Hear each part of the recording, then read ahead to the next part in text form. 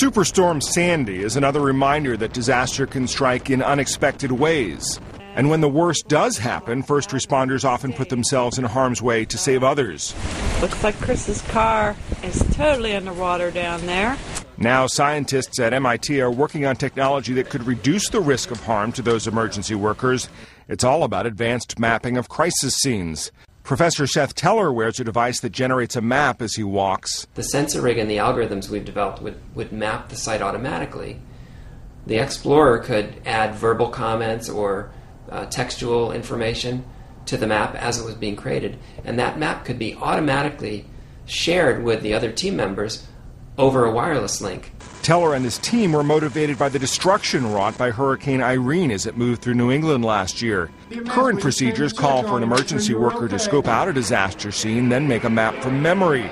The developers of the mapping technology say it would create much more accurate maps and help other emergency workers avoid hazards. And being able to send real-time information in the form of video or pictures and locations tied to those video and pictures would really help our assessment of where we need to send resources to assist the people impacted.